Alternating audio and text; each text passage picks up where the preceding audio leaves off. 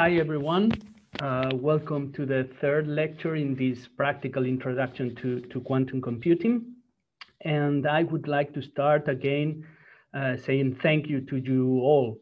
As you know, the two videos for the first two lectures are already available both on the CERN document server and on YouTube. And they have several thousand views both. So, well, we are really, really happy that you are interested in the course, you are following the lectures. And we also want to say thank you for all your feedback. We've received some questions, and as always, I will address them before we start with the content for today. So there were some people who let us know that there were some problems with the video for the first lecture. I've been told that this has been already solved, so sorry for the inconvenience.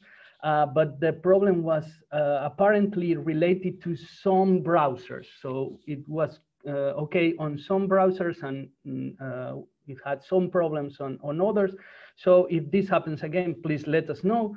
But also you can try to switch your browser, and maybe with a different one it will work while we solve the problem if it happens again.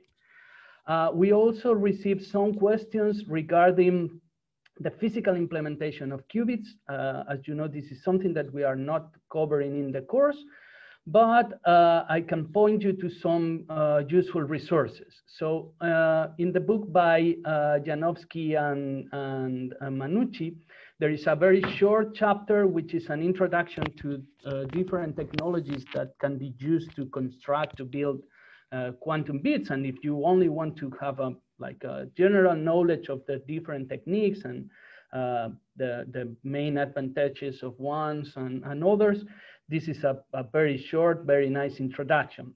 If you want more details, then you have whole chapters, longer chapters, in both the book by Siegelman and the book by Nielsen and Chuan. They are all in the recommended books list. And I have also included a link to an online course with video lectures and some additional material in the list. So this is an update that I have published both in the first and second lectures, the pages in Indico, and also in this third, and the page for this third lecture. So you can just take a look at the chapter in Janowski and Manucci's book, which is short, or if you want more details, you can refer to the books by Siegelman and by Nielsen and Chuan, or you can try to follow this course, which I think is also very interesting. Okay, so I think those are the most popular or the most frequent questions this week. The other ones I have tried to solve by replying to the emails, and I think I have answered to all the questions related to the content of the course. So please feel free to send your feedback or your questions, and of course the people which are joining us in the Zoom call, please feel free to ask questions at any time. Okay, so I would like to start today by going back to the notebook that we were using last time. Okay. I think you should be seeing it now on your screens, because we didn't have time to wait for the circuit to be run on the computer. I want to show you the results, but I also want to show you some information that you can get about the devices in which you can run your circuits, that I think is very interesting and can help you decide which computer is the most appropriate for your experiments, and it can help you also understand a little bit better why how these quantum computers work. Okay, so for instance, with this command here, backend overview, you have this nice list view of the different devices. Probably you will have some other different ones, but you will have some in common with this list here. And the information includes the number of qubits, the number of pending jobs, whether this is the least busy device at the moment or not, and two figures of merit that are quite interesting and quite important. These are the times T1 and T2. And roughly speaking, you have more information in the books, in the recommended list. Roughly speaking, T1 is related to the time that a qubit, which is in state 1, lasts in that state before decaying to 0. So the thing here is that state 1 is more energetic than state 0. So eventually, this state decays back to 0. Okay, so if we have a qubit which initially is in state 0 and we apply the X gate, it will go to state 1, but eventually it will decay to 0. Okay, so this time is related to the probability of still finding the qubit in state 1 once that we have applied the X gate to a qubit in state 0. Okay, so this is an interesting figure of merit, and of course, the higher this time, the better is the device. Okay, here we see the average value over all the qubits in the device, but this time is different for each qubit in the computer. Okay, and then we have the time T2, which is related to the probability of finding a qubit that we have set in superposition is still in that superposition. So here we start with a qubit in state 0. We apply for instance, the H gate, and we obtain the plus state, an equal superposition of 0 and 1. And this time is related to the probability of when measuring or when doing some transformations on this qubit, that it still is in this superposition and it doesn't decay or collapse to 0 or 1. Okay, so again, the higher this time, the better your results will be, because the more quantum is the behavior of the qubits. Okay, so this is information that you can obtain with this command, backend overview.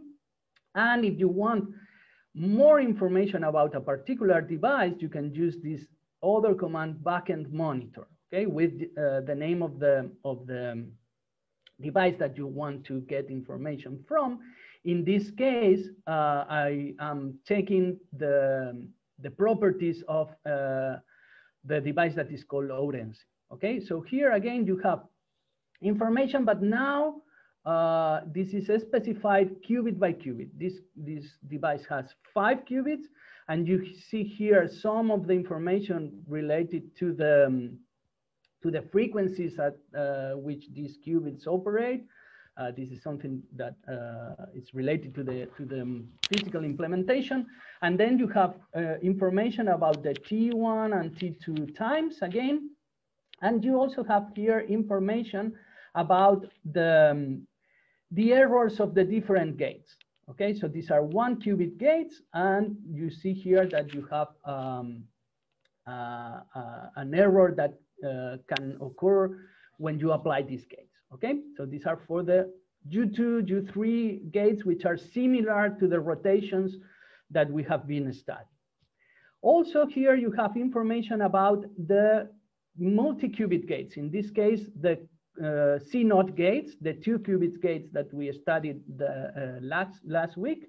And you see here the error of these gates, which is generally 1 order of magnitude higher than the error for the 1-qubit gates. Okay, so when we try to operate with a couple of qubits to entangle them, this is more difficult and the error is a bit higher. Okay, so this is something that you can take into account when you are designing your circuit. You also see that the different gates between the different qubits. Here we have, for instance, the C0 between 0 and 1, the C0 between 1 and 2. The different C0 gates have different errors. So maybe you want to select the qubits in which you want to operate according to these errors.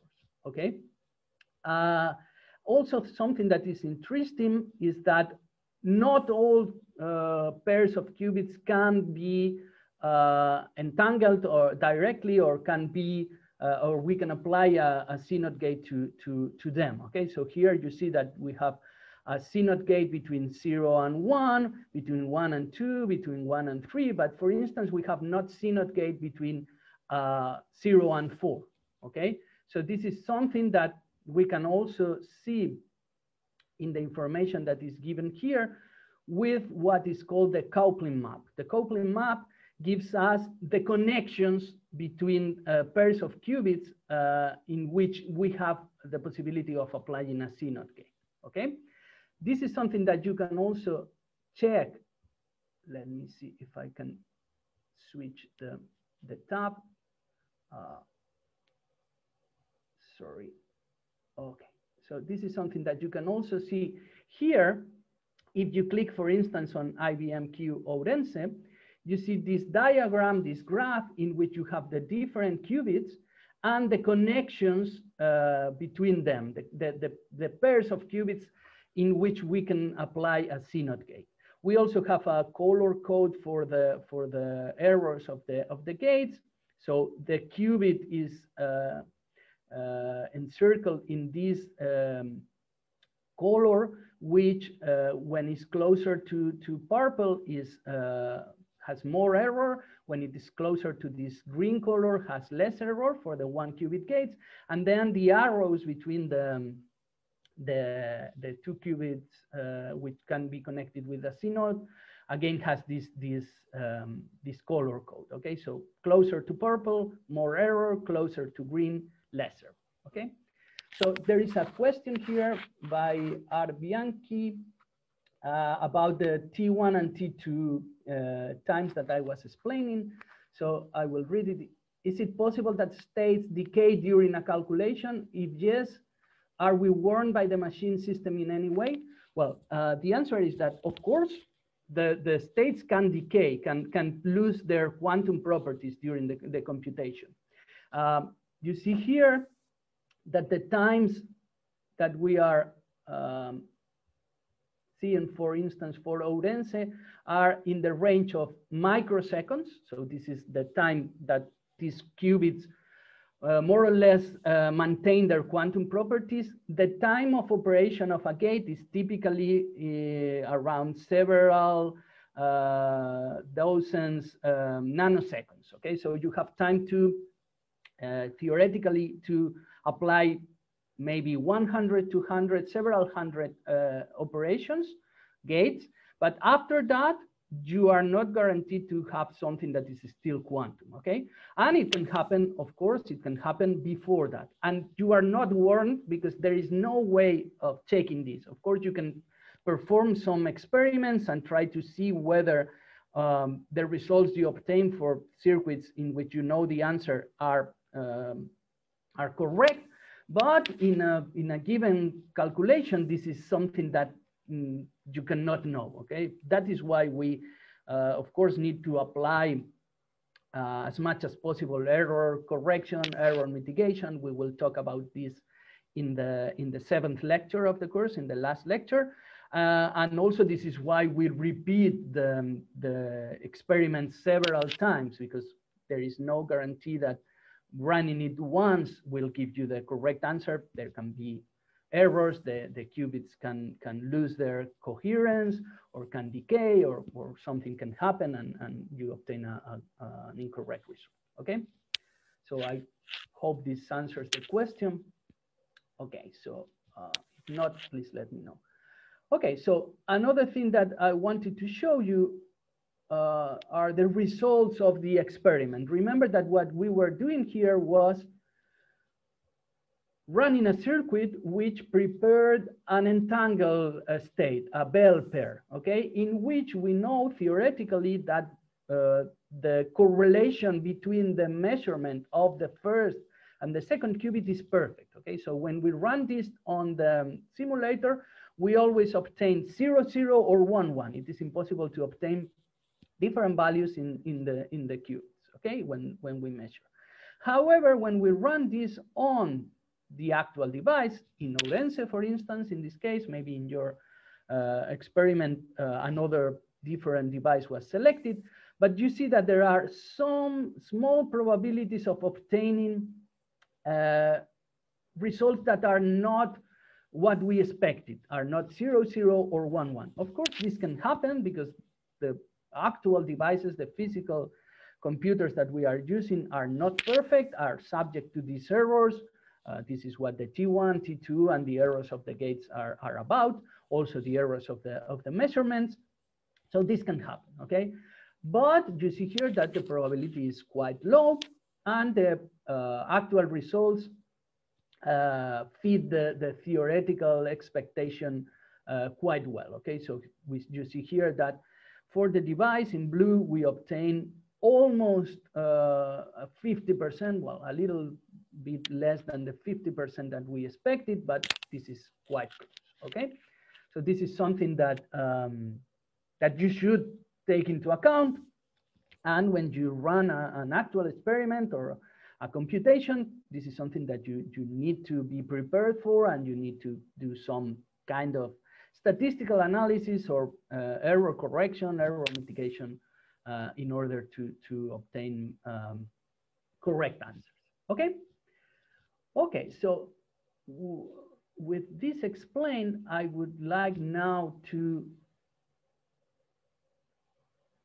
go back to the slides and start talking about a very interesting experiment that uses entanglement to check whether reality is quantum or classical, okay? So I'm starting in slide number 59. This is something that confused some people last week. So I'm always publishing all the slides from the beginning and adding new ones, okay? Just in case I need to go back for reference for some of the things that we have already covered. So please go to slide number 59, okay? And this experiment or this protocol or this game that we are going to study follows from the seminal work of John Bell. I told you about John Bell, who was a scientist here, a researcher here at CERN last week. And he, in 1964, published a paper in which he studied the property of entanglement of quantum systems. And he showed that if we only take into account classical explanations, what are called local hidden variable theories, then these correlations cannot be fully explained. I mean, if we consider an entanglement pair, there will be correlations in the measurements that are higher than what we expect if nature follows a classical local hidden variable theory, okay? So this was a very interesting work that was not fully appreciated at the beginning, but then people began to realize that it was something really, really intriguing and really, really interesting. And what we are going to see here is a formulation based on this work, which was done in 1969 by Closer, Horn, Shimoni, and Holt. This is why we call this the CHSH game, in which this theorem and these inequalities that John Bell developed in his seminal paper are transformed into a kind of game that will have different outcomes if we have a physical theory that allows these quantum correlations, and if we have a physical theory that is only classical, okay? So again, we have Alice and Bob, which we know already from the BB-884 protocol, and we will meet them again in several other different contexts. And this time they are far apart and they are participating in this game in which there is a referee that sends them bits X and Y. So in each round of the game, Alice receives a bit X, which can be 0 or 1, and Bob receives a bit Y, which again can be 0 and 1. And these bits are chosen, and this is very important, completely at random, uniformly at random, okay? At each round, they receive a bit, and this is completely random. The probability of obtaining 0 is 0.5, and the probability of obtaining 1 is again 0.5, okay?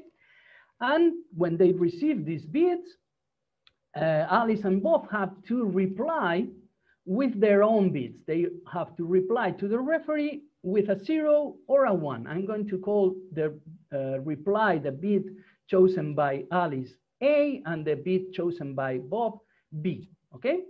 And they win the round of the game if this formula here is satisfied, okay? So this is a certain correlation or certain relationship that has to be verified by the bits sent by the referee and the bits chosen by Alice and Bob, which is related to these inequalities developed by John Bell, okay? So for us, the important thing here is that since X and Y can be either 0 or 1, notice that if either, sorry, if either X is 0 or Y is 0, then X times Y is 0. And then the XOR of the bits chosen by A and B, by Alice and Bob, have to be also 0. This means that when either X is 0 or Y is 0, Alice and Bob have to choose bits that are the same, that are equal in order to win, okay? But if X is 1 and Y is 1, then in order to win the round of the game, Alice and Bob have to choose bits that are different, okay? Alice can choose 0 and Bob can choose 1, and they win. Or Alice can choose 1 and Bob can choose 0, and they also win, okay? And it's also important that they are far apart, so they cannot communicate. They are so far apart that there is no time in the interval that they have to respond, to reply to the referee, to communicate, because they are far apart, and communication is no faster than the speed of light. And then they cannot tell each other, well, I have received a 0, then let's choose whatever pair of bits will make us win, okay? So this is a decision that Alice has to take on her own, Bob has to take on her own. What they can do is to decide to agree on a strategy beforehand. So before playing the game, they can agree that they are always going to answer 0, or they are always to answer the same as the bit that they receive, or that they are going to flip a coin at the moment and then they are going to choose whatever the coin says. If it is heads, they reply with 0. If it is tails, they reply with 1, or whatever any other strategy they can conceive, but they cannot communicate during the game, okay? So this is the setting of the game, and we want to study what is the probability that they can win a given round. Or if you want to see it in another way, what is the average number of rounds that they will win if they have the best possible strategy in the classical setting, okay, with no quantum information, but with this joint strategy and probably also the possibility of resorting to probabilistic bits or something like that, okay? So it's easy to see that, well, there is this simple strategy, which is that Alice and Bob always reply 0, and then they win 75% of the times. Three out of 4 times they will win, because if either X is 0 or Y is 0, then A and B must be equal. And if they always respond with 0, of course, their bits are equal. And since the referee is choosing X and Y uniformly at random, the probability of choosing at least one 0, the probability of at least X being 0 or Y being 0 is of course 75%, okay? And if you study the possible classical strategies a little bit further, you realize that there is nothing better that they can do. Here we can see a table with the different possible deterministic strategies, classical strategies that they can follow.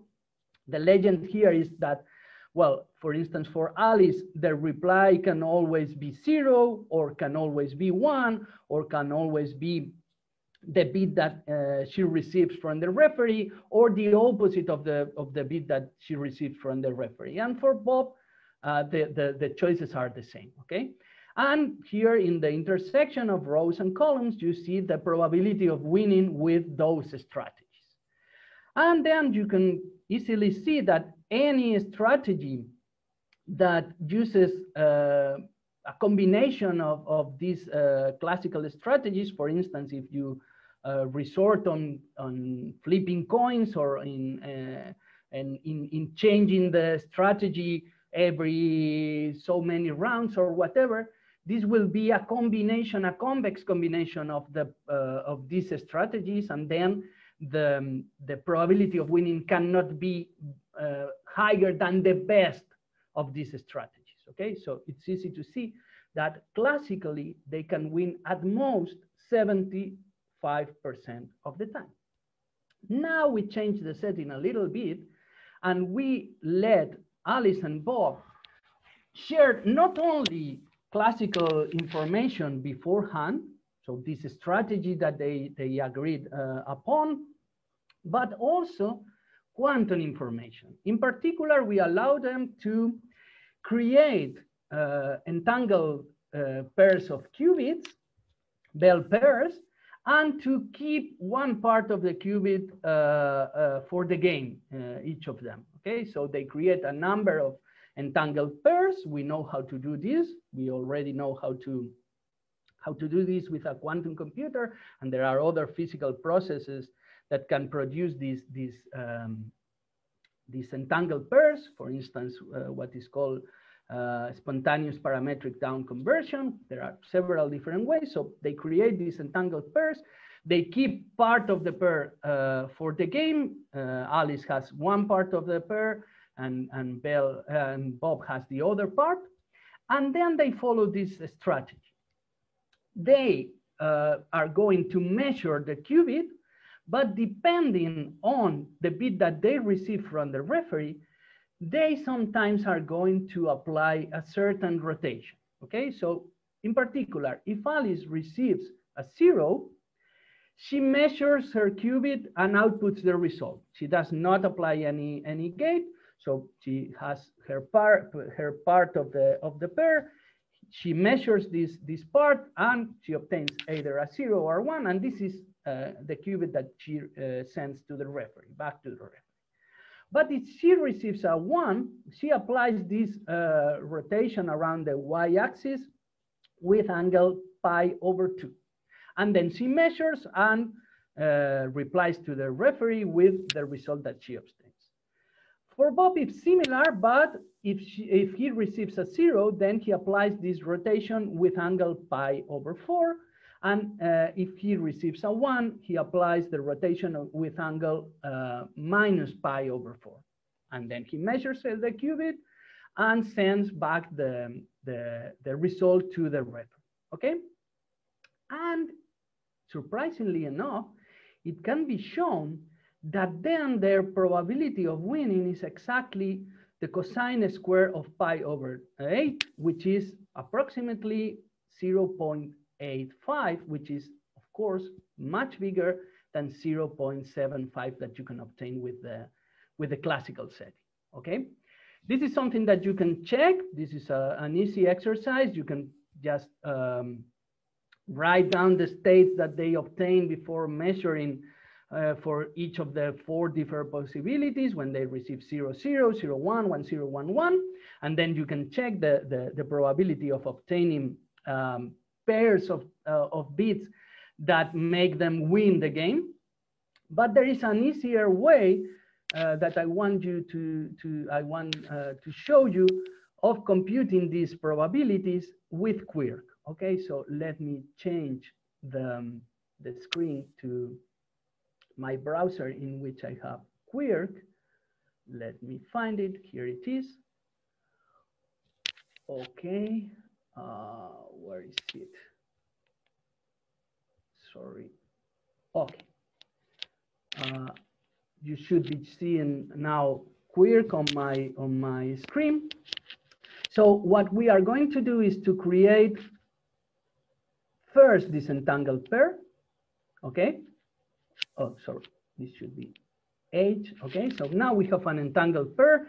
You see here that we have 0, 0 with amplitude 1 over the square root of 2, 1, 1 with amplitude 1 over the square root of 2. So this is exactly the bell pair that we need.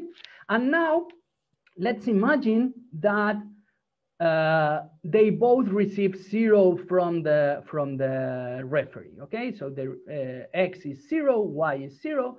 So they should reply with bits that are exactly equal. Okay. In this case, what is Alice going to do? Alice is going to directly measure her qubit, but Bob is going to apply a rotation of pi over 4. Okay, so now if we check here the probabilities of obtaining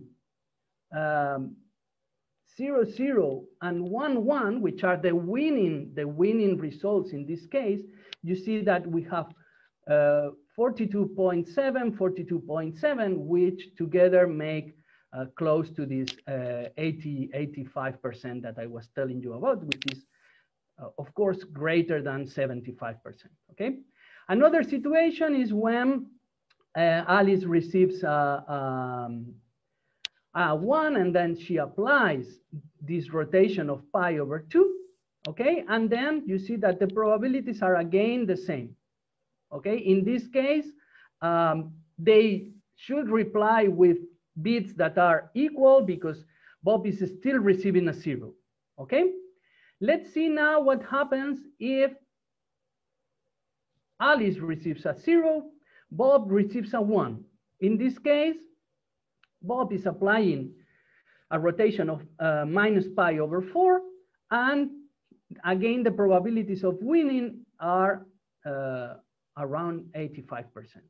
And the final case is when both receive a 1, and in this case, notice that Alice is applying this rotation of pi over 2, Bob is applying a rotation of minus pi over 4, and now they should reply with bits that are different. So the winning possibilities are 0, 1 or 1, 0. But again, the sum of the probabilities of 0, 1 and 1, 0 is around 85%. Okay, so this is something that it's not possible with classical local hidden variables theories, but it's possible with quantum entanglement. Okay, I'm going to go back to the slides. Okay, and this is something that it's very, very interesting because it gives us a possibility of testing in real life whether the predictions of quantum computing, or I mean of quantum mechanics, are real and are something that is different from what we expect if we only have classical correlations. Okay, and this is something that has been done. It was done already back in the 80s. There were some previous experiments, but they were not so convincing, or there were some problems or some interpretation problems. One of the most famous experiments using this kind of correlation was conducted by Alan Aspect and his team in 1981-82. And this diagram that we have here is the diagram of the experiment. This S here is a source of entangled pairs. This can be done, for instance, with photons, with this spontaneous parametric down conversion. And here we have A and B, which are polarizers that can be changed. The angle of this polarization can be changed according to the different angles that Alice and Bob have to apply. And then we have detectors for one polarization or the other. And this was conducted experimentally, and it agreed with the predictions of quantum theory, not with the predictions of local hidden variables, okay? There were some doubts about the methodology of these experiments and the following, because it could be conceived that there were some problems that could prevent this for being completely quantum, completely unlike classical, in the sense that, for instance, if the polarizers or the detectors were too close to each other, you could argue that maybe there is time for these detectors to send some kind of signal to the other, so the other can change their response somehow and make these correlations higher than they should be, okay? Or also, there was this loophole that had to be closed related to the detection efficiency of the experiment, in which not all the photons were completely detected. And then you could argue that, well, those photons that you did not measure were exactly the ones that were not correlated as quantum theory predicted, okay? So in 2005, Hansen and his collaborators conducted this other experiment in which these loopholes of locality and detection were all solved at the same time. And again, the results were in complete agreement with quantum theory, okay? Another interesting thing is that it can be proved that this probability of 85%, more or less, is the maximum that you can obtain with any quantum strategy. If you try to do something more complicated with more qubits or different state, with more terms, with other kind of entanglement, well, there is nothing that you can do which is better than this. This is called Zirelson's bound. But there are other experiments in which you can obtain 100% correlation between the results, or 100% probability of winning the game. Okay, so this is another different game, also based on this kind of Bell inequalities, which was introduced by Greenberg, Horn, and Seilinger. So this is called the GH-set game. And in this case, we have three participants. We have Alice and Bob, and we also have Charlie. And they receive, each of them, a bid from a referee, but the referee now selects the bids from these strings. He cannot select any bid for any person, but he has to select at random from these four strings that, as you can see, have parity 0. Okay, so the number of ones is always even, and they win if this relationship holds between the bits that they respond and the bits that they have received. Again, you can prove that they can win classically. They can win only with 75% of probability, but if they share this state here, which is again an entangled state, and they apply the Hadamard gate to their qubit if they receive 1, they do not apply anything if they receive 0, and they then measure and return the answer, then they win 100% of the time. This is something that you can check. It's an easy exercise. You just consider the 4 different possibilities. You apply the H gates, or you leave the qubits unchanged, depending on what each person receives, and you compute the probability. And this is something that you can easily check, and they win 100% of the time.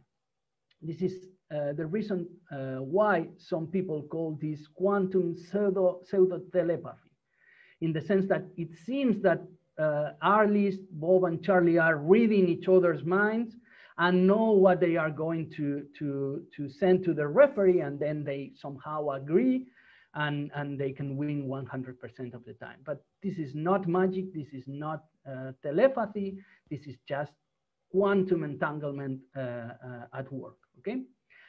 So this may seem like, well, a nice experiment, something that is really very interesting for the foundations of quantum theory, but it seems that it's not really very practical. Well, in fact, this is something that has been used and is being used in the last few years with a practical application, which is the production of randomness of real random bits, which can be certified. Okay, this is something that you can do because if you use this idea of the CHSH game or the GHZ game, you can see that if you win the game more than the 75% of the time that is predicted by classical theory, then there is something random happening in your measurements, okay, in your process. So this is something that cannot be deterministic. And if you apply these ideas with in combination with the theory of randomness extraction and some other very interesting ideas, you can use these to produce random bits that can be certified to be perfectly uniform, perfectly random. Okay, so this is something that, for instance, quantum computing companies such as Cambridge Quantum Computing are doing. We are collaborating with Cambridge Quantum Computing in trying to see what these protocols and these random bits can do, for instance, for Monte Carlo simulations. And I think this is a very, very beautiful theory and a very, very interesting topic of research. Okay, so I don't know if there are questions about this. Okay, so then what I'm going to do is to show you how to implement this CHSH game on the IBM Quantum Experience. And we are going to run an experiment, which I think it's really very exciting, which is trying to see whether, okay, I have it here. Whether these quantum computers that we are using at the IBM Quantum Experience are really quantum or not, or if you want to see it in another way, whether nature is really quantum or not. So we are going to run this game, and we are going to see what is the probability of winning that we obtain. Of course, this is not a serious experiment in the sense that we can conclude with this that nature is really quantum, because there are several loopholes that we are not addressing here. Of course, the qubits that we are using are close together, so there is no separation between them, and you could argue that there is some kind of signal sent from one to the other. Also, I'm not going to generate the rounds of the game completely at random, so you could argue that maybe the quantum device somehow knows that I'm first running only with 0, 0, then with 0, 1, and then it responds accordingly. But well, of course, this is something that is not completely rigorous, but I think it's very interesting because it shows that you can do physics with one of these computers, or at least simulate one of these experiments from your home, just sending these programs to these quantum devices. And I think this is really something very, very, very exciting. Okay, so what we are going to do here is to create circuits that are going to depend on the X and Y bits that Alice and Bob received. And then here I'm also introducing these parameters, which are the angles of rotation that they are going to use. Okay, so this is something that is not needed. I could just fix the rotations to the ones that we know that obtain the best possible probability of winning. But this is something that you can use in order to change a little bit these angles and see that you obtain different results, and that you do not obtain something that is better than this 85% probability of winning. Okay, so what I do here first is to create the bell pair. We already know how to do this. And then for Alice, depending on whether she receives a 0 or a 1, I apply a rotation with this angle A0 or a rotation with this angle A1. Okay, so you can see here that A0 is by default 0 and A1 is by default pi over 2. Okay, but you can change that. And for Bob, I do the same, but with angles B0 and B1, which are set by default to pi over 4 and minus pi over 4. Okay, and then we measure. So what I'm doing here is defining another function that is going to run these circuits several different times in order to estimate the probability of winning. And here I also wanted to show you another different way of running circuits in the IBM quantum experience that is sometimes interesting. If you have several different circuits that you want to run one after the other, what you can do, of course, you can run one circuit, then run the other, but you can also stack all the circuits together in this list. Here I'm creating circuits for bits 0, 0, 0, 1, 1, 0, and 1, 1. And we pack these 4 circuits in the same experiment. And then we execute all the 4 circuits one after the other in the same job. So we do not have to wait for the queue 4 times, but just 1. And then we run this for the maximum number of shots, that is 8,192. Okay, so I forgot to run all these cells in order to obtain the result. Okay, so we create these circuits, and then what I'm going to do first is to run this on my on the simulator. Okay, let's see if it okay, it has finished, so I can run it on the simulator, and you see here that the probability of winning that we obtain is above this 85% that we were talking about. Okay, and what I'm going to do now is to run this on the actual quantum device. Again, I'm going to use the method that I showed you last week of selecting the least busy device. In this case, let's see what's it's selected, and then we will compute the probability of winning. Of course, we do not expect this to be perfectly 85% whatever, but it will be hopefully higher than 75%, and this will show that something random, something quantum is happening with these devices, and that in fact nature is not ruled by a local hidden variable theory, but by some quantum theory. Okay, so this probably is going to take a little bit. Let me check how many jobs. We have only 6 in front of this. Okay, so I don't know if there are questions while we wait for this. Let me check the chat. No?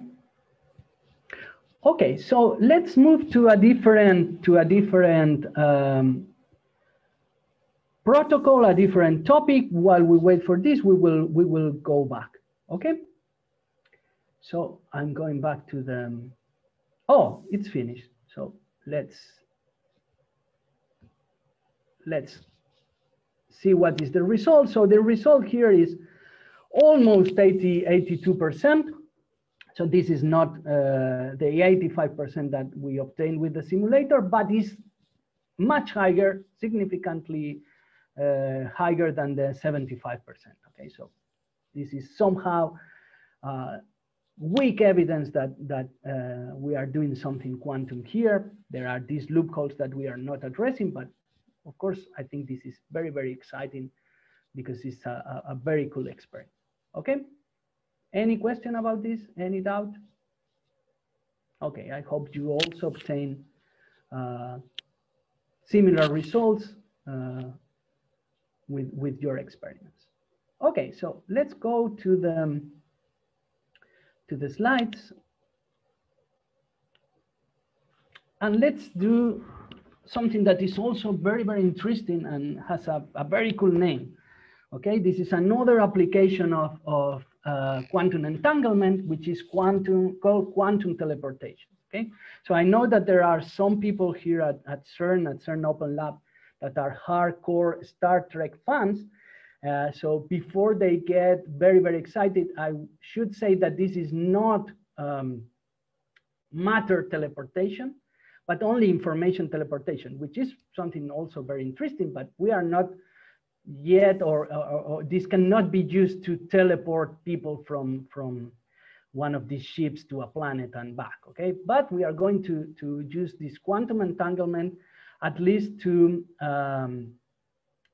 teleport information, okay? So the situation or the problem or the thing that we want to obtain or to achieve here is the possibility of Alice sending a qubit to Bob without a quantum channel. So if you remember last week when we talked about the BB884 protocol, Alice and Bob had a quantum channel and they could send qubits in different states over that channel, okay? But imagine that Alice wants to send a qubit to Bob and they do not have a quantum channel, okay? And the more general situation is when Alice has obtained this qubit from some experiment or from some other source, but she doesn't know what are the amplitudes of her qubit. Because if she knew, for instance, that the qubit is the plus state, she can call Bob on the phone and say, well, my qubit is plus, you can use a Hadamard gate and create your own qubit with the same information, okay? So here we are in the general situation in which Alice has a qubit. She has no information about this qubit, but either way, she wants to send it to Bob, okay? This might seem impossible. There is no quantum channel. Alice does not know the amplitudes or has no information on her qubit, but surprisingly enough, with the help again of entanglement, we can perform this sending information, sending this qubit from Alice to Bob, okay? So what is the protocol? I'm going to explain it first, and then we are going to see it, of course, in action. But the idea here is that we start again with an entangled pair. This is something that can be prepared in advance, as in the CHSH game. Alice and Bob can have some entangled pairs shared between them, just in case they want to send qubits to each other. Or another possibility is that there is a source of entangled pairs that can send to a part of the pair to both Alice and Bob. Okay, so this is like a source of entanglement that can on demand send qubits forming an entangled pair to Alice and Bob. Okay, what does Alice do? Alice has this qubit psi with amplitudes that we do not know, A and B, and she wants to send this qubit to Bob. So what she does is first she applies a CNOT gate to the qubit that she wants to send to Bob to teleport, and to her part of the Bell pair. Okay, so here the first qubit is the qubit that Alice wants to send. The second qubit is the part of the bell pair that Alice has. And the third qubit is the part of the bell pair that Bob has, okay? So she applies this C0 gate, and since the bell pair is in this state, you can very easily verify that now the situation is described by this state here. I'm working with 3 qubits at a time, something that we have not done before, but I think it's very easy to verify and to see what is happening because we are applying gates to at most 2 qubits at a time, okay? So this is something that we know how to do. Then after applying the C0 gate, she applies the H gate.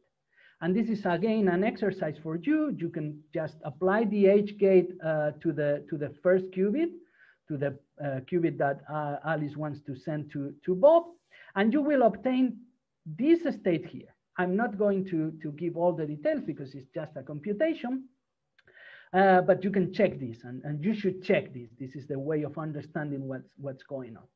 And then what is interesting is that you can factor the first 2 qubits to obtain the state in this form. Probably if you just apply the H gate, you obtain a bigger expression, but then you factor in this way. And notice that entangled with each possibility for the first 2 qubits, 0, 0, 0, 1, 1, 0, 1, 1, we have something that is similar to the qubit that Alice is trying to send to Bob. But it's not always exactly the same qubit. In the first case, it is exactly psi. It's A0 plus B1. And notice that this is what Bob has. This is what Bob has. The third qubit is the qubit that Bob has. So in the first case, this is exactly what Alice wants to send to Bob. In the second case, it's similar, but B and A are interchanged. In the third case, it's similar, but we have this relative phase of -1 here. And in the fourth case, we have a combination of these 2 cases. We have A and B swapped, and also the relative phase with the B, okay? But this is something that we can fix if Alice measures her 2 qubits, the first 2 qubits here in this state, making this collapse to one of these possibilities, okay? Because then she obtains, when she measures either 0, 0, 0, 1, 1, 0, 1, 1, and she knows which of the 4 possibilities is the one that Bob has in that moment. And then what she can do is to communicate through a classical channel and send to Bob what are the results of her measurements. So she will send an email to Bob or call him on the phone and say, well, I have measured my 2 qubits and I have obtained, for instance, 0, 1 or 1, 0 or 0, 0 or 1, 1. With that information, notice that Bob now can reconstruct from the qubit he has and the information he has received, the qubit that Alice wanted to send to him. Because if Alice measures 0, 0, he does not need to make any transformation. If Alice measures 0, 1, he has to apply an X gate because the X gate is going to interchange the A and B. If Alice measures 1, 0, then Bob has to apply the set gate, because if this set gate is going to introduce another minus here, which will cancel with the minus that we already have. And if Alice measures 1, 1, what Bob needs to do is first to apply the X gate and then apply the set gate, okay? And this is exactly what we are doing here with this circuit. So this is the creation of the bell pair, okay? This is the qubit that Alice wants to send to Bob. This is the part of the bell pair that belongs to Alice. This is the part of the bell pair that belongs to Bob. So here, this is the bell pair being created. Now, Alice applies the C0 and the H, and she measures. And then with this information that is sent over the classical communication channel, Bob knows whether he has to apply the X gate or not, depending on the second qubit or the second result that Alice obtained in her second qubit, and whether he has to apply the Z result, the Z gate. Okay, and with this he reconstructs the qubit that Alice wanted to send to him. Okay, so some comments are in order. Of course, you need to, or you should, in order to understand all the details, do these computations. They are very easy, and they will give you a feel of what is happening there. But some comments are in order to understand completely the philosophy and the implications of what we are doing here. As I've mentioned before, this is not matter teleportation. This is just information that we are teleporting. In fact, whatever the implementation of the qubits that we are using, photons or trapped ions or whatever, Alice and Bob will still have their own photons or their own qubits, okay? But the information has been teleported, okay? Another thing that that is very important to notice is that when Alice measures her qubits, in particular the qubit that she is trying to teleport to Bob, she loses completely this qubit. Okay, now she only has the result of the measurements because the qubits have collapsed to whatever she has measured. If this were not the case, then we would be contradicting the no cloning theorem, because if Alice still had her initial qubit with this circuit, we would be creating copies of the same qubit, and we know that this is not possible. Okay. Another thing that is interesting is that, well, we cannot send a qubit only by giving two classical bits. It's impossible. There is not enough information in 2 bits to specify completely a qubit. But if we also have what is sometimes called an E-bit, an entangled bit, that we can use for this protocol, then 2 bits plus 1 entangled bit is sufficient to send 1 qubit. And this is sometimes expressed with this kind of inequality here. And we will see a different related inequality in a few minutes, okay? So this is another way of measuring the resources that we need for some quantum communication protocols. We have qubits, we have bits, and we have classical bits, and we have entangled bits. And there are several relationships between them, what we can communicate if we have some of these resources, and what we need if we want to send or to communicate several other of these resources to other people, okay? Another thing that is very important, especially since there are many physicists in the audience, is that this teleportation is not instantaneous, okay? It may seem so, because somehow you might think that when Alice measures her qubits, that qubit is already in the possession of Bob. But notice that Bob does not know until Alice sends the information of the results of her measurements, whether he is in this situation or in this other situation or in this other situation or in this fourth situation. And the qubit is completely different. And in fact, he has to do different transformations to recover the original qubit. Imagine, for instance, that the qubit that Alice wants to send is a 0, okay?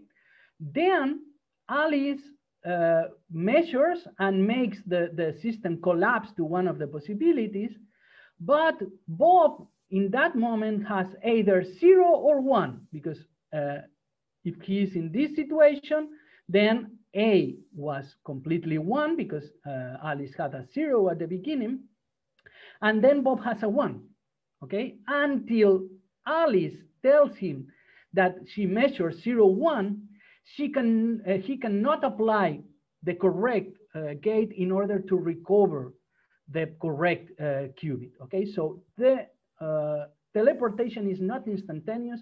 If Alice does not send the information about the measurements, Bob has no way of recovering the correct state for the qubit. And this has to do with what is called the no communication theorem.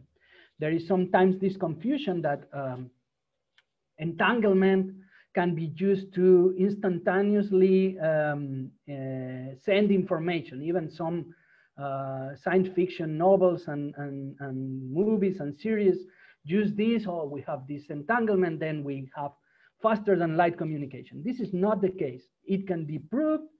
It's not very difficult, but you need these concepts of density matrices that we have talked about sometimes in the past, in order to prove that whatever Alice does to his part of the qubit of the entangled pair is not enough for Bob to receive information.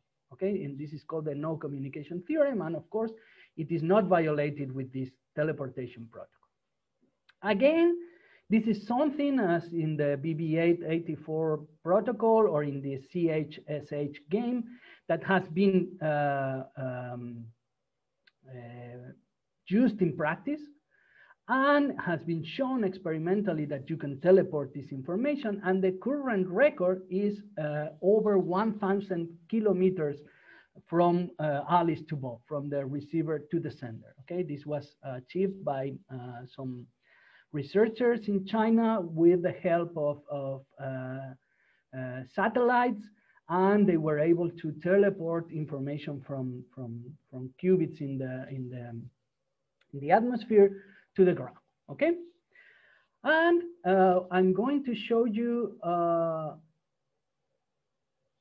There is a question, but it's a little bit long. I will try to address it later. Okay, I'm going to show you this in the, oh, I lost my screen, sorry. I'm going to show you this in Queer. You can click this link here to go to this circuit in which I have prepared the quantum teleportation protocol. You see here that, well, this H might better be here to see that this is creating the bell pair. This is the part in which Alice does these operations and measures, and then this is the correction that Bob has to apply.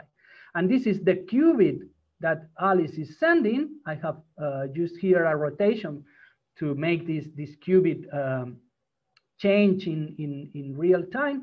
And you see here that what Bob is receiving is exactly the same. Sorry, we are not able to see the screen, I think.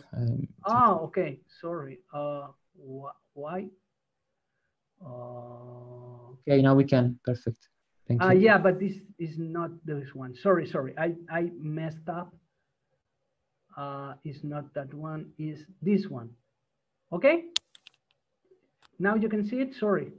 I had two Queer windows and I selected the incorrect one. Now you can see the teleportation circuit. Yes? Okay. Okay, so I will repeat. Here, this is the part in which the bell pair is prepared. This is the part in which Alice measures his part of the qubit. And then this is the correction that Bob has to perform in order to obtain the same qubit that Alice had. So here, I have applied a rotation in order to make this qubit change, evolve over time. And you see that what Bob is receiving is exactly the same. If you change this rotation for next rotation, for instance, of course, it will also work. Okay?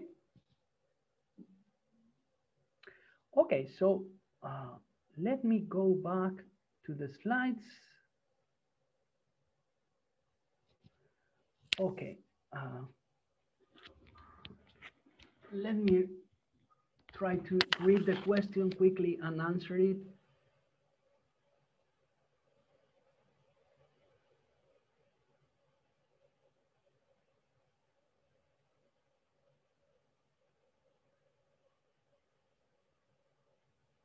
Okay, so I will read it to you. This is a question by Matteo Paltenghi. I hope I have said it correctly. It's a question about the slide 69. You said that we are not breaking the no-cloning theorem with this result. My idea is the following. With the teleportation, besides the teleporting of the qubit, we are also able to get a measurement of that qubit. That is lost, but still we have a measurement. If we chain n blocks of teleportation circuits, we can teleport the qubit n times. If we do that a great enough number of times, we can get the average number of times it collapses to 0 and to 1 without having corrupted the qubit, because Bob receives it. In these ways, we were able to inspect the qubit without destroying it. Is it correct? Well, this is an interesting idea, but notice that here, when we measure the first two qubits, the probability of obtaining 0, 0, 0, 1, 1, 0, 1, 1 does not depend on A or B. It's always 1/4. So you will obtain 0, 0, 0, 1, 1, 0, 1, 1, each 25% of the time, independently of B and A. Okay? So you, although you do this and you obtain measurements, of course, you obtain 0, 0, 0, 1, or whatever. This is completely uncorrelated to the values of psi. Okay, so you do not obtain any information about the values of the qubit that you are teleporting. Okay, so it's a nice idea, and this is something that I really encourage you to do, to try to manipulate or to change the protocols to see if you can find a problem with them or a way of doing it in a different way, because this is the way in which you understand these questions. For instance, something that you can do now that we have studied entanglement is to try to see what would happen in the BB884 protocol if when she intercepts the qubit that Alice is sending to Bob, entangles that qubit with one of her own, and then waits until Alice and Bob start sharing information about the bases that were used for the encoding and all that. Okay, let's see try to see if that gives some kind of advantage to Eve, or, and this is a hint about the result you should obtain, or if Alice and Bob can notice that something is going on with the qubits that they are using. Okay, so this is something that is very, very interesting, and I encourage you to do, to try to manipulate and to see different scenarios and different ways of doing these protocols in order to understand what is going on, what works, what doesn't work, and what are the limits of these protocols that we are studying. Okay, so thank you very much for the questions. This is always very, very interesting. Okay, so I don't want to spend too much time on this, but there are other ways of using this quantum teleportation protocol that are also very interesting. For instance, there is this protocol that is called entanglement swapping, that allows us to create entanglement between qubits that have never been in contact to each other. Okay, so far we know that we can create entanglement if we have something like a CNOT gate, some physical operation. If you check these books and these resources that I mentioned at the beginning of the lecture, you will see possibilities of implementing this physically. But imagine that you have an implementation with a CNOT gate, then you can create entanglement between qubits.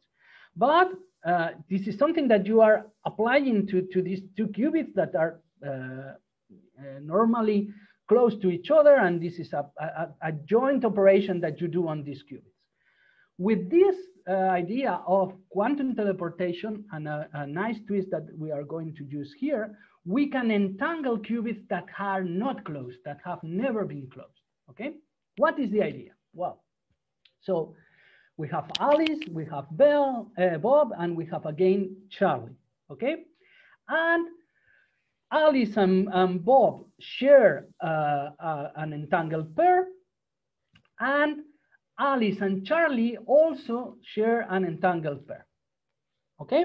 And what we want at the end is Bob and Charlie sharing an entangled pair, okay? But there is no quantum channel between them. There is no way of obtaining, sending qubits from one to the other, okay?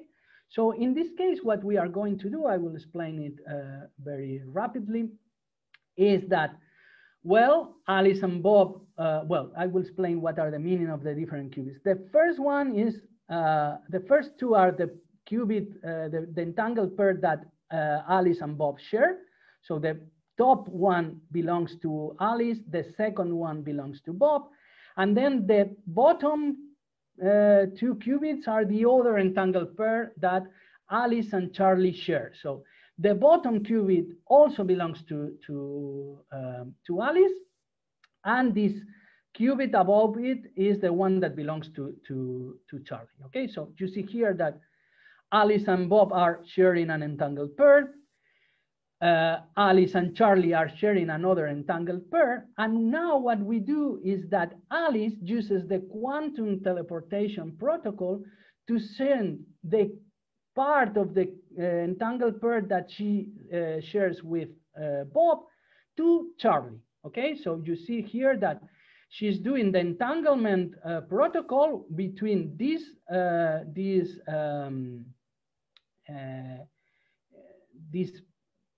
qubit that she has, this other qubit that she has, and she sends the information to Charlie so he can correct his qubit, okay?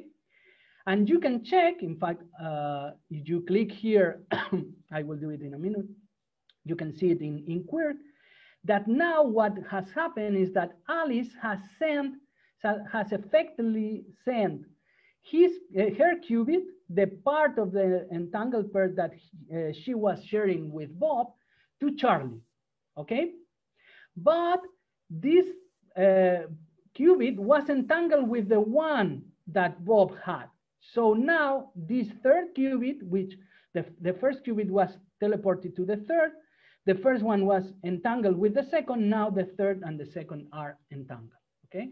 So this is a way of sending or swapping the entanglement that Alice and Charlie were sharing, and now this entanglement is shared by Charlie and Bob. Okay, let me open this and let me share the screen with you.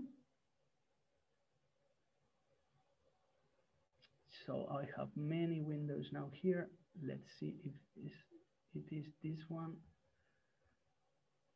Okay, you should be seeing, no, I think this is not the one, this one, sorry. Okay, so now you should be seeing the screen here with Quirk. You see this is the circuit that we were using, and I have included here a visualization of the amplitudes. This is the qubit that Bob has, this is the qubit that Charlie has, and you can see that the joint state of these qubits is an entangled state, a Bell pair, okay? And this has been obtained without any communication between Bob and Charlie, okay? Another thing that you can do with this quantum teleportation protocol is also very interesting, is what is called gate teleportation. Okay, so the idea of gate teleportation is to not teleport just a qubit, but teleport a qubit and apply to it a certain gate. Okay, so the circuit is this one here, which is very easy to understand, because if you see, we are applying to the third qubit a gate U, which is the one that we want to teleport, the inverse of that gate. So in fact, these two gates cancel each other, okay? And then we have a U here. So if you cancel this U with its inverse U dagger, you only have a difference with the teleportation circuit, which is the application of this U here. So of course, what you are doing here is, if you cancel this, you are teleporting psi to the third qubit and then applying U, okay? So at the end here, you have U applied to psi, because up to this point, you teleported psi, and then you applied the gate U. So how is this useful? Because it seems that, well, we are teleporting and then we are applying U. The importance of this kind of protocol is that we group the operations in a certain way, okay? So instead of just preparing an entangled pair here, we prepare this pair in which, in addition to entangling the two qubits, we apply the U gate, okay? And sometimes this is easier than just applying the U gate to a general qubit, okay? So there are situations in which you can do this in an easier way than applying U or implementing U in a general form, because you only need to apply it to states of this kind. So this is a particular case. And then there are situations in which applying these four gates, all one after the other, the different combinations that you have here, because X and Z can be applied or not, but sometimes applying these gates is easier than applying a general U gate, okay? So if these two conditions are met, if preparing this kind of a state and applying this combination of gates is easier than applying U to a general qubit, then this is useful, okay? Because then you can apply U to a general qubit by doing some things, these two things, this preparation and this application, which are easier. This may seem a little bit convoluted, a little bit strange, but this is something that happens, for instance, when we are doing what is called quantum fault-tolerant computation. So in that context, what we are doing, we will see some of these concepts in the last lecture, is using several qubits to encode the information of a logical qubit, and then we apply gates, which are the analogous of the gates that we know, okay? In that situation, for instance, the T gate, which is very important, we will see that in a few slides, cannot be applied easily, because we are working with not physical qubits, but logical qubits. And with that error correcting codes that we need to use, it is not easy to apply the T gate. What we can do is to create these entangled states with the application of the T gate, and then applying these gates here, it's easier than applying T. Okay, so this is something that is useful. We will see it in the context of fault-tolerant quantum computing. Okay, just as some some protocol in which we can apply these ideas of quantum teleportation. Okay, so finally, to end up with these quantum teleportation ideas or quantum communication ideas, I want to show you another protocol, which is somehow the inverse of the quantum teleportation protocol. In the quantum teleportation protocol, Alice and Bob shared an entangled pair, and then they used 2 bits to communicate a quantum bit, okay? And this is something that we wrote as 2 bits plus 1 entangled bit is worth at least as much as 1 qubit, okay? Now what we are doing is to use 1 qubit and 1 entangled bit to communicate 2 classical bits. So somehow this is a reverse of the protocol of quantum teleportation. This is interesting because in general, if you send just 1 qubit, the other person, if Alice sends to Bob just 1 qubit, Bob can only obtain 1 bit of information from the qubit. This is a little bit trickier than it seems to prove, but the idea is simple. This is called the Holebos bound, and the idea is simple. If you receive a qubit, you can move it around, but eventually you have to measure it in order to obtain information from it. And when you measure the qubit, you obtain a 0 or a 1. You obtain just 1 bit, okay? But if Alice and Bob share in advance a Bell pair, then they can use the sending of just 1 qubit to communicate 2 bits, which is double the information that you can send with just 1 qubit, okay? How to do this? Well, the protocol is very easy.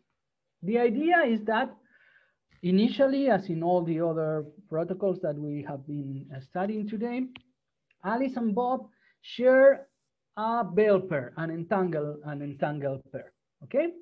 And now, after some time, this can be done in advance, after some time, Alice wants to send to Bob 2 classical bits, 0, 1, 1, 0, 1, 1, 0, 0, whatever, okay? And then, if the second bit that she wants to send is 1, she applies X, the gate X, to the part of the entangled state that she possesses.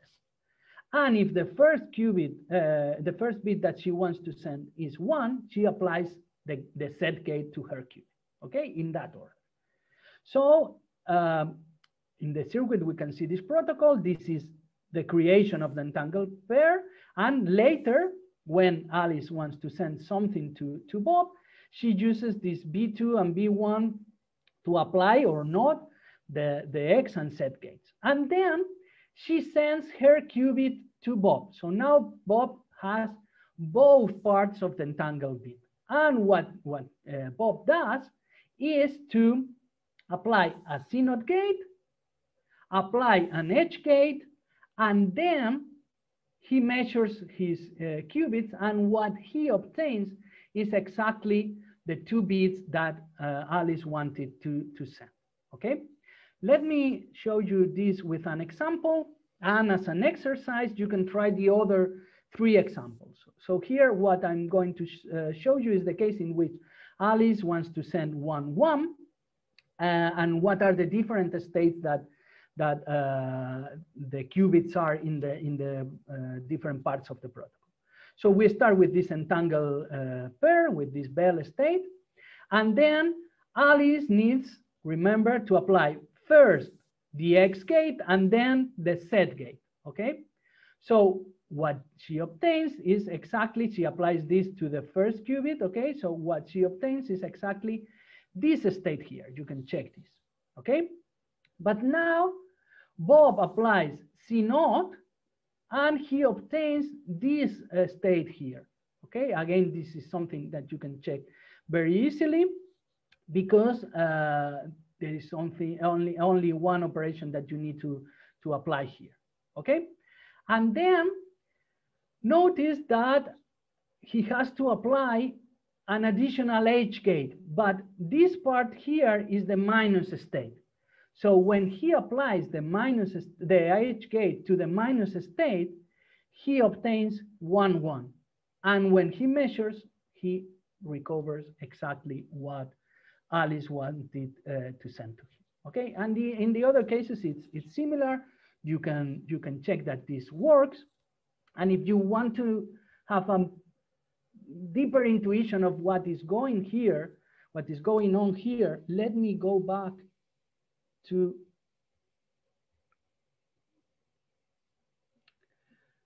the slide in which we talked about the Bell states, okay? So what we are doing here, in fact, with this Superdense coding protocol is we start with this entangled state, and with the edge, with the X and Z gates, we move to one of these other four states here, okay? So at the end, Bob is going to have one of these different states which are orthogonal to each other, okay? So what we are doing here is to encode 2 bits as 4 different states which are orthogonal to each other. And when states are orthogonal, we can use measurements to distinguish perfectly among them, okay? So when we distinguish among these 4 states, we obtain the 2 bits that Alice wanted to send. Okay, so let me go back to the example here and to the circuit, and we are going to run this. We are going to run this on the IBM Quantum Experience. So let me see if I can share the correct screen now. It should be where? Okay. I have too many open. Yeah, I think it should be this one. Yes. Let me close Quirk. Okay, and we are back in the IBM Quantum Experience. And you can find in the Indico page for the lecture this new oh, we didn't run the CHSH notebook, so we are going to run both at this. Oh yeah, yes, we obtained the results. Yes, sorry. So we are going to run this protocol, this notebook for the quantum teleportation and the Superdense coding. Okay.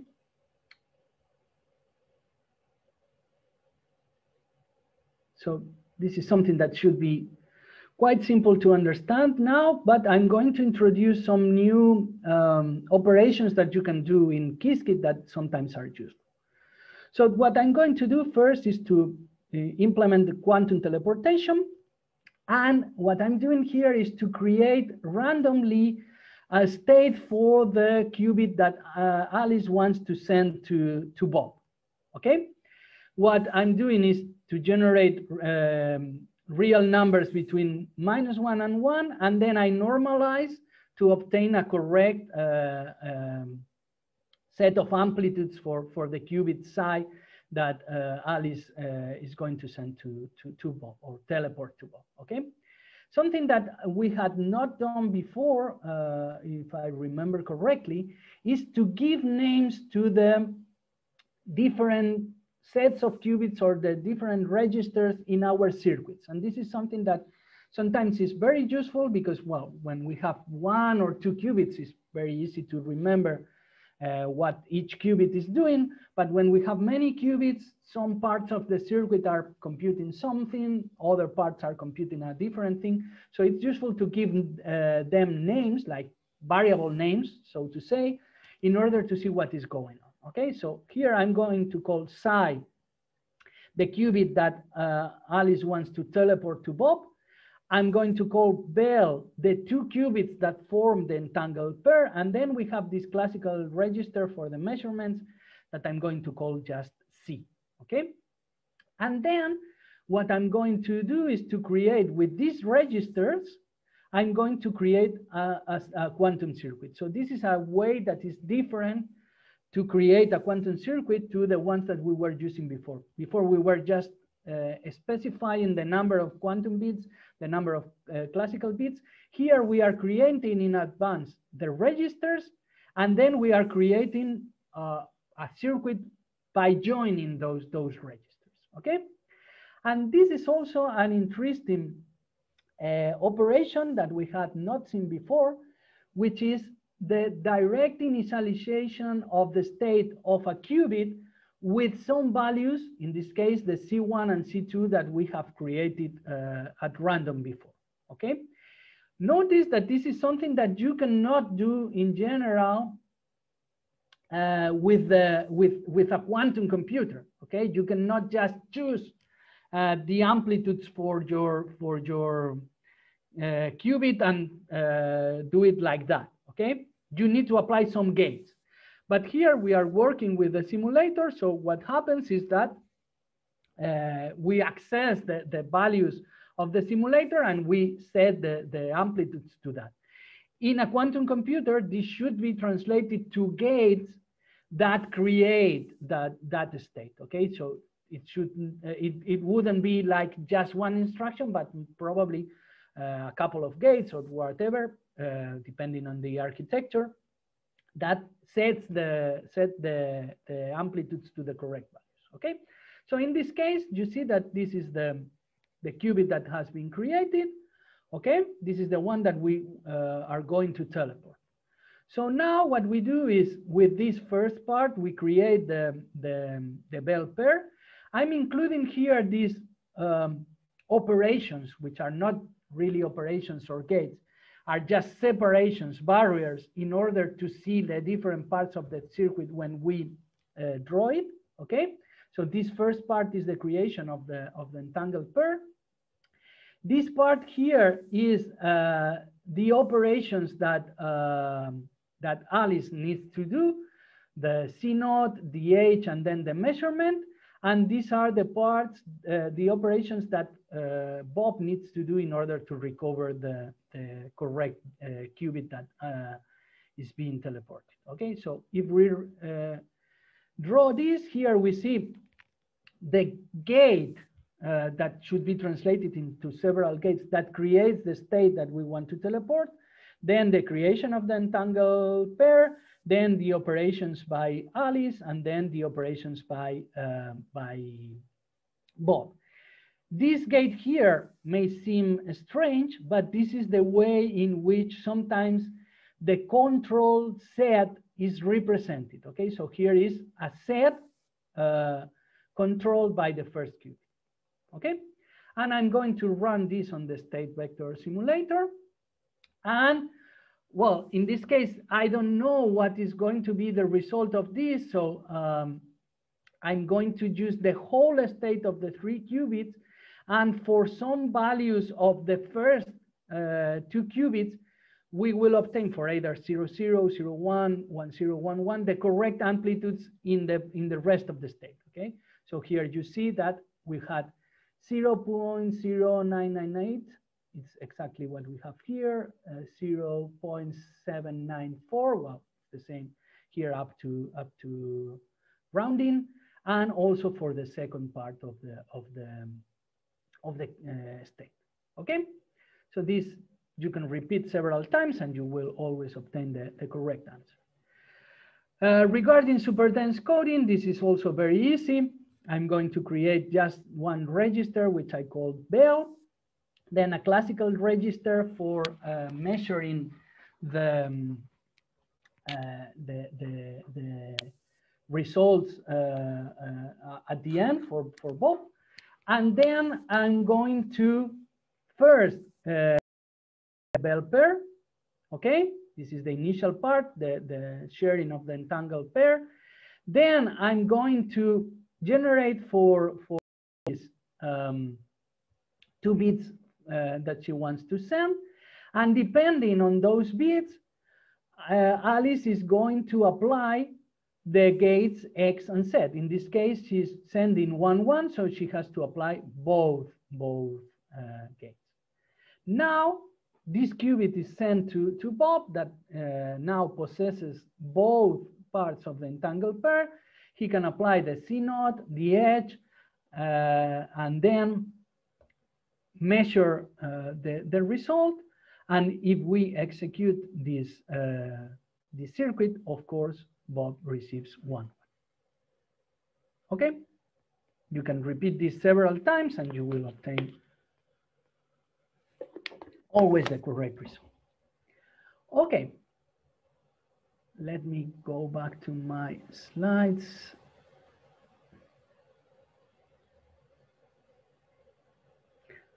Okay, any question up to this point? Any comment? Okay, so we have time to cover one last section, which is exactly this time what I was aiming for. Okay, so we are on time, which is a little bit different. Okay, so just to recap a little, up to this point, we have studied mainly quantum communication protocols. We have studied BB884, which can be used for quantum cryptography. We have studied today quantum teleportation, quantum superdense coding, also the CHSH game.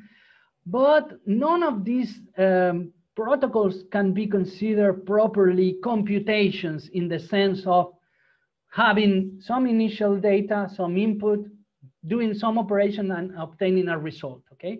We are sending information, we are being able to share a key for then using it in a protocol of classical cryptography or whatever, but we are not doing computation. We are not really running algorithms with input data and obtaining output data. Okay, this is something that we are going to start to do now until the end of the course. And for that, we need to introduce a new element. Up to this point, we were using superposition and the uncertainty principle, for instance, for the security of the BB84 protocol. So we use superposition a lot there. Then we used entanglement. Today was all about entanglement. The CHSH game and these two protocols were exploiting entanglement to do some interesting communication tasks. But there is a third ingredient that we need in order to exploit the full capacities of quantum computers for quantum computation, for quantum algorithms, and this is interference. So far we know about superposition, about entanglement. Now we are going to use interference to do some computations, to execute some algorithms in a faster or better way than with quantum, with classical computers. Okay, so we are going to study today the first ever quantum algorithm, which is called Deutsch algorithm, which was proposed by David Deutsch in 1985. This is a little bit a strange problem that we are going to solve. This is not practical in any sense, but was the first hint that quantum computing, quantum computers could do things in a faster way than classical computers, okay? So you will see that this problem is really not practical. But it's something that quantum computers can do in a faster way than classical computers. And next week, we are going to extend this with what is called the Deutsch algorithm, which is a generalization of this problem to a situation with a lot of qubits. Here we are going to work with only 2 qubits, but then we are going to work with a lot of qubits, okay? And the statement of the problem is a little bit strange, as I was telling you. So the idea here is that we are given a Boolean function, a 1-bit Boolean function, which is implemented with a quantum circuit, okay? We have already talked about the possibility, and we will revisit this topic again next week, about the possibility of implementing classical operations with quantum computers. This is something that we can always do. So we are given here a quantum circuit that implements a Boolean function, okay? And since this is a Boolean function with 1 input and 1 output, it can only be one of 4 possibilities. It is either always 0 for all inputs, always 1 for all inputs.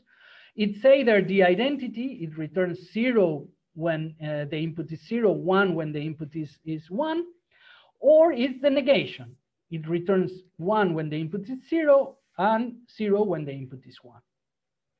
These are the four possibilities, okay? So we are given one of these in a quantum circuit, but this is a black box. This is a circuit that we can use, but we do not know what gates are inside the circuit, okay?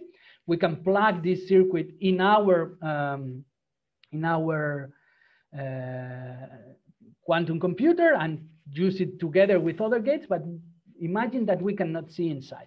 This is something similar to what could happen if you are doing classical programming and you receive some function which is already compiled, and you can call it, you can use it, but unless you reverse engineer what is inside the function, you don't know what it's doing. Okay, so this is something that you can call. You can put call it as many times as you wish with as many inputs as you wish, but you can not see what is inside it, okay? And the problem that we are asked to solve is to determine whether the function that we have been given is either constant or balanced. So constant is if it always returns the same value for all the possible inputs, always 0, always 1. Yeah, and balance is if it returns half of the time 0, half of the times 1, okay?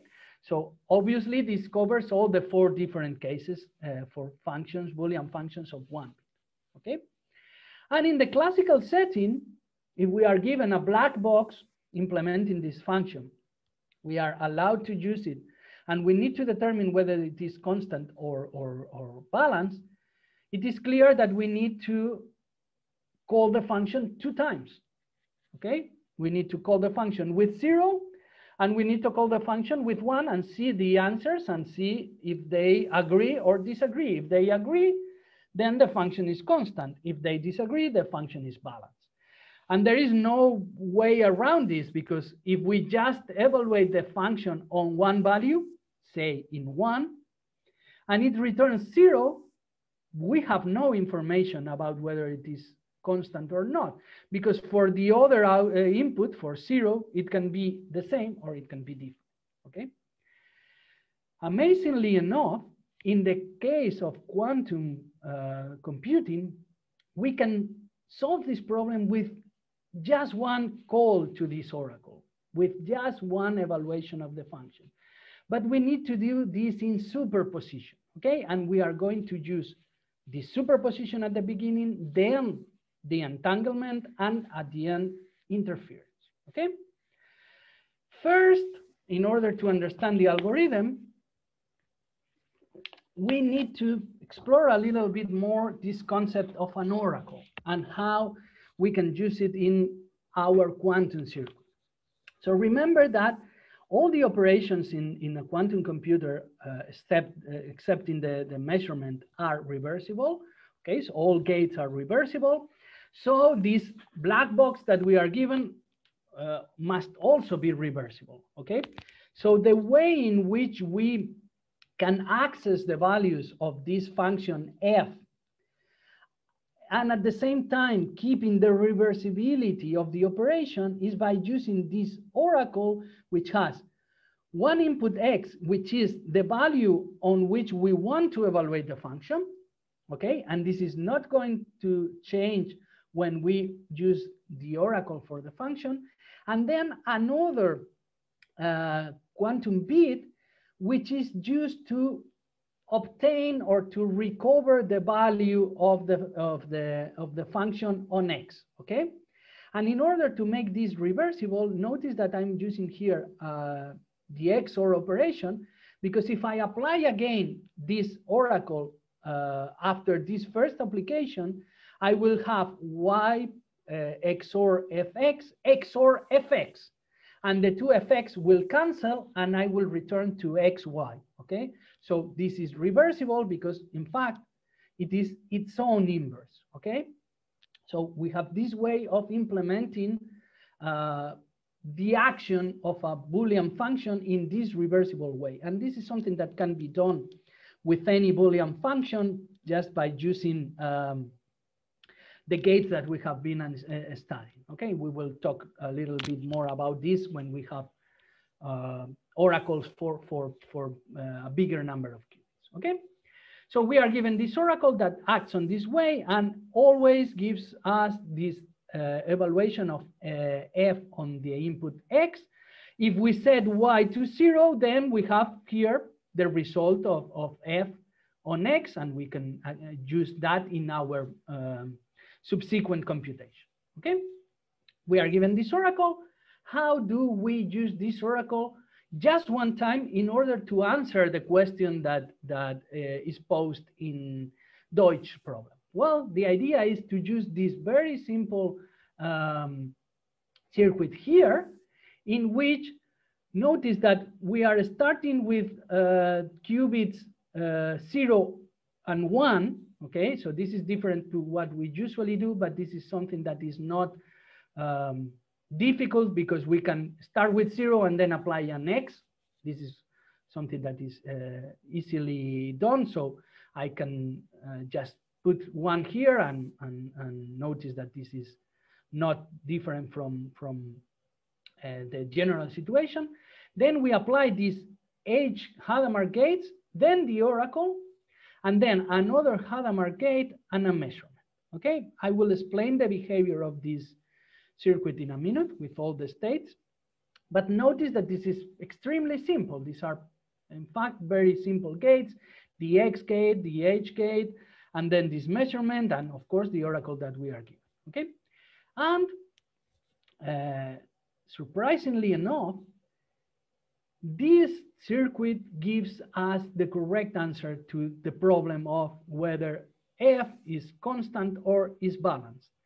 When we observe the result of this measurement, if we obtain 0, then the function implemented by the oracle is constant.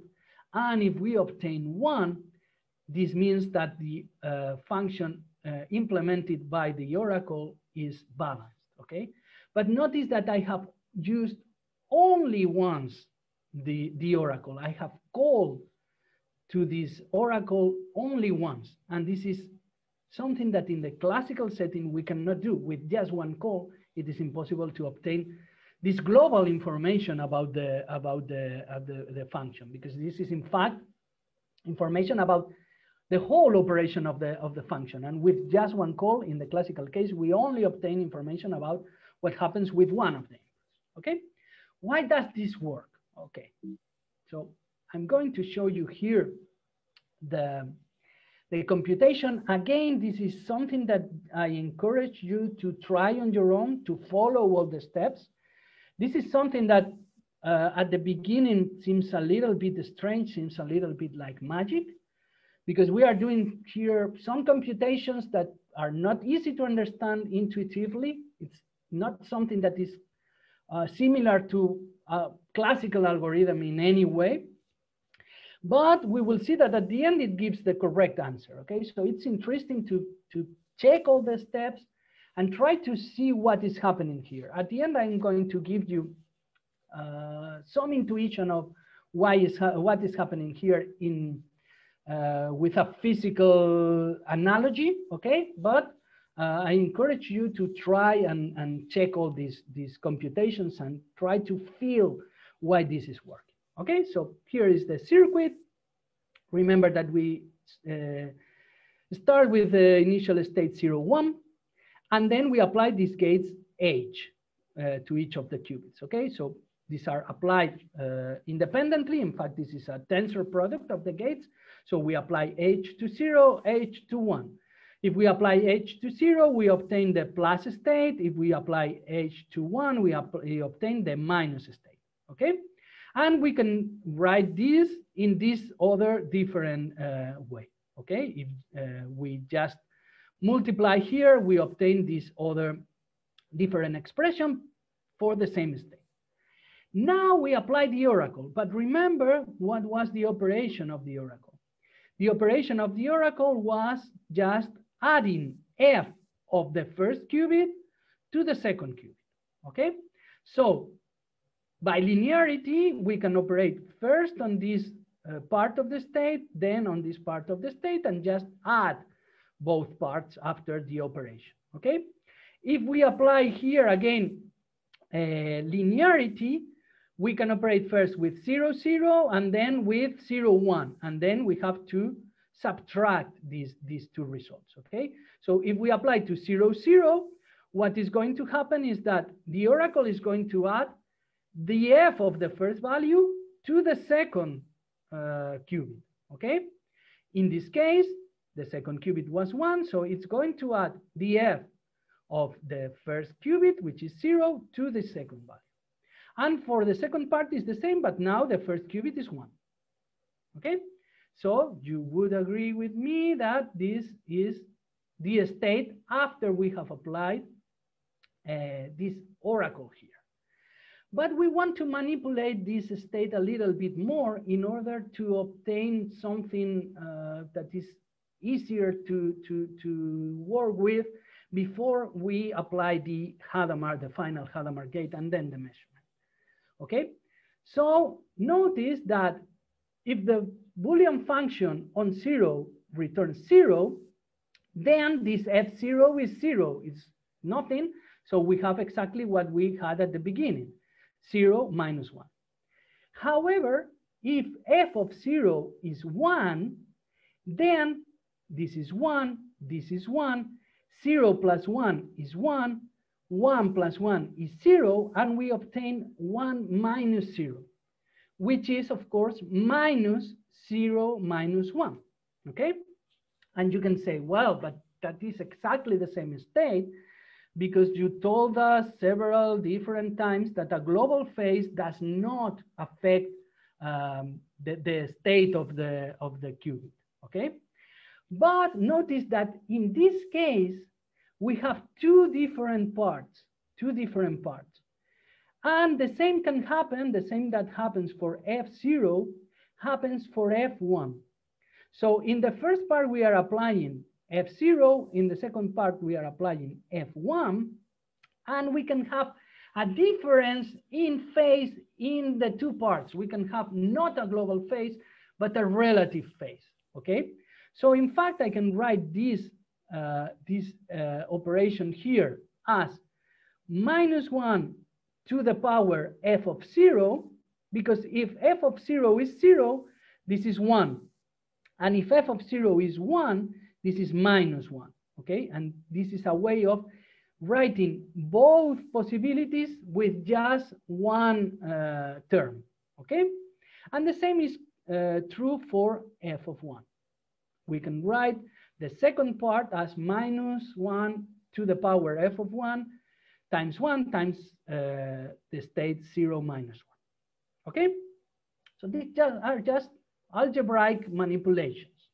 Let's do one additional manipulation. The additional manipulation is to multiply all the state, and now this is indeed a global phase because I'm multiplying all the state by minus 1 to f to the power f0, okay? And if I multiply all the state, not just part, but all the state by this global phase, what I obtain is exactly the same, okay? But if I multiply the state by minus 1 to the power f0, these powers here cancel, because then I have minus 1 to 2 times f0, which is always 1. And here I have minus 1 f0 plus f1. And here you can begin to see that now we have some information about the global behavior of the function, okay? This is something that we wanted in order to know whether the function was constant or balanced. And in fact, if both values are the same, then this is the case in which a function is constant. What we have here is again 1. So we will have 0 plus 1 times 0 minus 1. Okay? So it's important to notice that here I have 0 plus 1. However, if f0 and f1 are different, one of them is 0 and the other one is 1. So their addition is 1. And this is minus 1. So instead of 0 plus 1, in the first qubit, I'm going to have 0 minus 1. Okay? But now the final step is to apply the H gate. And when we apply the h gate to 0 plus 1, we obtain 0. And when we apply the h gate to 0 minus 1, we obtain 1. And that is exactly what we measure at the end of the circuit. So if the function is constant, we are going to measure 0. If the function is balanced, if the function is not constant, we are going to measure 1, okay? And we have done this, we have solved this problem with only one evaluation of the function f, okay? So this is, as I told you, a little bit like magic, because we have done some strange manipulations of symbols here, and at the end we obtain the result with only one call. How to try to interpret this in a more intuitive way? Okay, so notice that the whole role of this second qubit is what we have here to introduce this relative phase, okay, which can be 1 or minus 1, okay? But it's never transformed.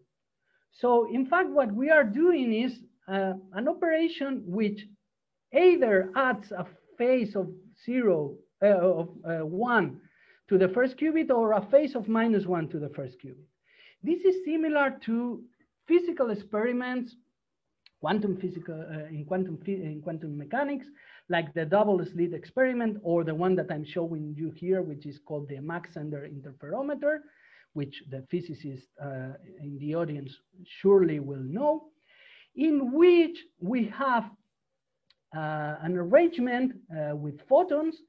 We have a beam splitter that divides the photons somehow, the photons that arrive, half of them in one direction, half of them in one direction. But really what is happening is that we have a superposition of both paths. So this acts exactly or similarly to the H gate that we are using. And then in one of the paths, we add a phase. We add some device that changes the phase of the photons that go through that direction. And then when we recombine the paths of the light, again with a beam splitter, or in our case, with something similar to a H gate, we obtain the probability of measuring in this direction and in that direction, which is depending on the angle that of the phase that we have introduced. Okay, so this is exactly what is happening with the Deutsch problem. Sometimes we are adding in both paths the same phase when the function is constant. Sometimes we are adding a minus phase in one path and no phase in the other. And this causes the interference at the end, and this causes that we measure different values depending on whether the function is constant or not. Okay? So this is all that I wanted to tell you. Thank you for today. Oh, somebody's telling me that I missed an H in Mach-Zehnder. I will correct it, sorry. So thank you very much for your attention. I will be happy to answer questions by email, and I hope to see you again next week. Thank you so much.